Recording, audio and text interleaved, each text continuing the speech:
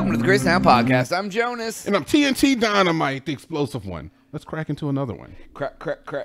So what we're watching here on the screen, Jonas. All right. Let me first say a date. The 20th of December, 2023. Keep that in mind. Okay. What we're watching here on screen is something that happened in Bali, in Belgrade, just this year. In fact, this happened this week. Is Okay. that this is large December red, 2023. It's only November now. Yeah, I'm aware. Okay. That large red square. That date has something to do with something we'll talk about in a minute here. That large red square was seen. There's this video is very adorable. There's a cute Belgradian kid that can't keep the F word out of his mouth, but you can just tell it doesn't mean the same thing there. Either way, David Gersh, a man we've talked about before. Oh, the alien guy. The whistleblower guy with high level of intelligence. He just did a podcast with Joe Rogan. Oh, did he? Yes. Also, just recently, this week again, I believe on the 11th, there was an article published in Newsweek that went over his congressional hearing, his recent string of interviews, and some of the things that have been disclosed. I watched the entire interview on the Joe Rogan Experience, and I just like to go over some of the talking points and get some of your feedback, All Jonas. right. This is your bag, so I'm an objective talker. Absolutely. So now there's a lot to go over here. So Mr. Gersh, he says that the number of crafts in the USA's possession is in the double digits. He said he was unable to give you an exact number because lots of countries have them. More than 10, less than 100. So in the world, there's less than 100, but more than 10. He did not. You can't say there's less than 100. There's probably... Well, double digits is less than 100. He says that we possess. That America possess. He says that the events have been documented and have been occurring since the 1930s. Okay. He says that Italy and Germany, who were considered one of the first of modern day to find something, may have been allies during World War II during the events surrounding an Italian UFO, unidentified flying object, retrieval. So there was a story about Mussolini. Actually, Italy called and said, "Is this one of your Wonder Waffles?" And they were like, "No, this isn't one of ours, but let's look at it together." And apparently that led into a lot of the warring that was going on. Former Nevada Senator Harry Reid was aware of the UAP crash retrieval program. So he spoke about a crash retrieval program that was supposed to be going on from 2024 to 2030. And they say that in the past they kind of like dry run releasing bits of information to the public, but they weren't comfortable necessarily with like how the public perceived it. But they're trying to get this in order now to release this information. This is real shit. This shit is really going on, and it gets realer when I get to December 23rd, or yes, when I get to December 20th, 2023. Just wait. Okay. All right. Foreign intelligence agencies have breached our UAP reverse engineering programs. Seems pretty standard. So obviously we have reverse engineering programs as well as other countries. Well, right, we're trying to get the tech. When Joe Rogan asked him what countries had access to this technology, he says, "I think you can figure out which ones." China, America, who else? Germany, who else? The UK, the big Russia, the S tier countries. The S tier countries, England, S tier country, Canada, Yeah, Russia Canada probably not. Maybe they got like one or two. Mexico, they might have like a wing. A wing.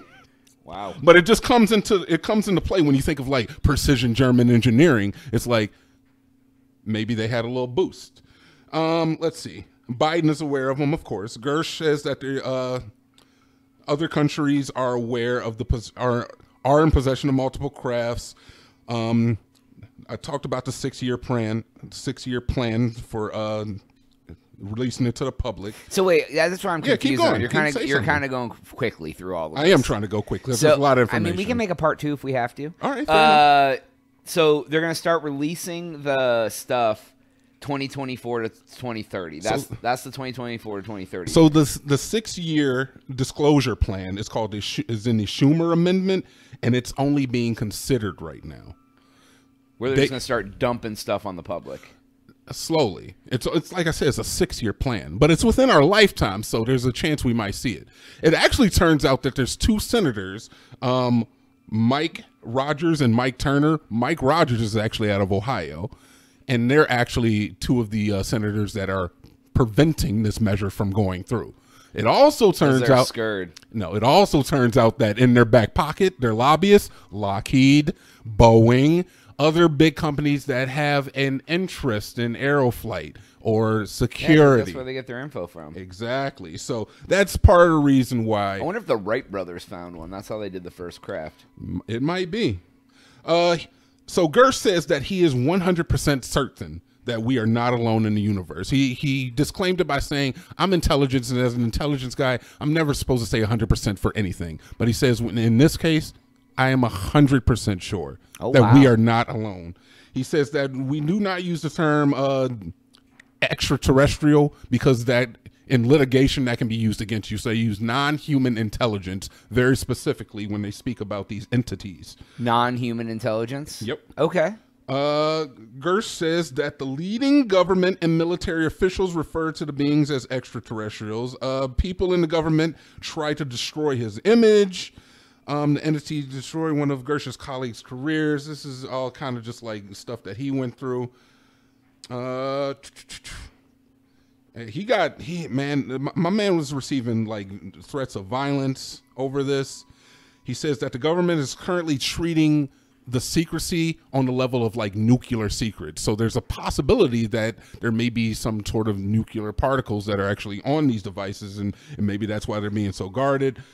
But also, I could see the sensitivity of it being as sensitive as a nuclear thing. If it's not related to nuclear, like they're like, we need to keep this as secret as we would keep something nuclear secret. I mean, I get it. They don't want people. I mean, people are crazy. People freak out over like J-Lo's boyfriend. Exactly. So what the hell are they gonna do when they?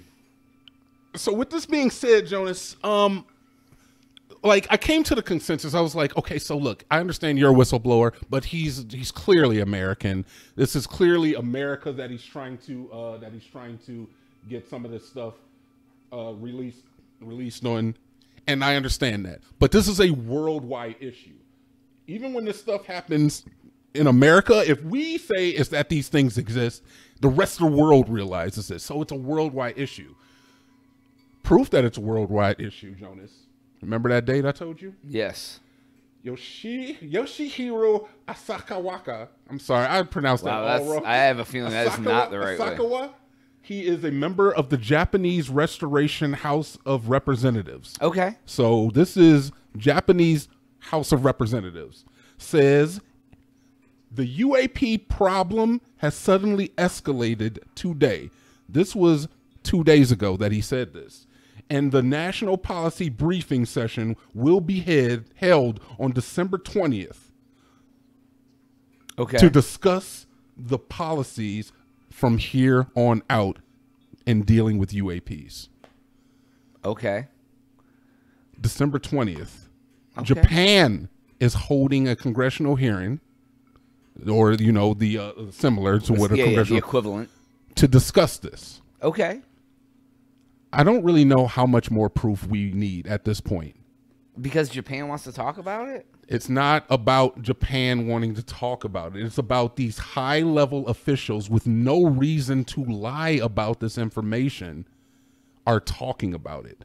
In high-level rooms, in rooms where we would never be allowed. The president is aware. It's everything that we already knew, and it's being said is that, yes, it's true.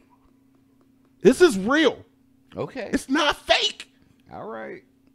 What do you have you no sense of Jonas? I watched a video it was a video I was looking for, very similar to the one that's on the screen now, where I saw an orb floating for 12 minutes. I was looking for it prior to this video. I was unable to find it.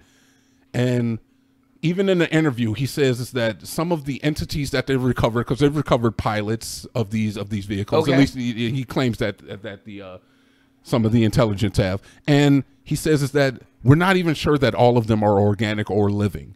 He's like, sometimes we even kind of feel that they might be drones for like surveillance. But makes what sense. what are your intentions for surveilling us? Is it because They want to know how dangerous we is. that's one? Yeah, and that was a good point. That's a very good point. Because what? Because they want to come and take us over. Is that what you think? I don't know. So he went through a couple things on the show. He was like, Okay. so it's like, he said, I live in Colorado, and I know there's a family of mountain lions that stay in the area. But he's like, when I go out walking through the woods or I go out jogging, I'm not thinking about that mountain lion, and that mountain lion isn't necessarily thinking about me. He's like, perhaps this is the same relationship that we have with these entities. It's like, we don't really care about each other, but if I see the mountain lion, then I'm like, I'm going to keep an eye on this thing to make sure it doesn't do anything. Yeah. But it's very hard to tell what the intention is when we have so little information that's being released to us. Yeah. I feel like the 100% truth about the matter is, Jonas, is that nothing that we see on television, whether it be the Joe Rogan Experience or anything else, is delivered to our eyes unintentionally. Everything has to pass through filters. I agree. Everything. I agree. If it's not the FCC, it's something else. Okay. I agree on that. So if we are now being spoon-fed drops of this information, the shit made Newsweek, one of the biggest, most legitimate publications out there. If we are being drip-fed now, I believe that the disclosure is already beginning. okay. All right. Well, let's continue this tomorrow. I think I want to bleed it over. We got enough? I can always make more. All right. Tune in tomorrow. We're going to part 2 this, B. That was the information episode. Yeah, and tomorrow will be the discussion. So that's all the time we have for today's episode. Please make sure to like and subscribe. Go to crazytown.com for Jonas. TNT. We out.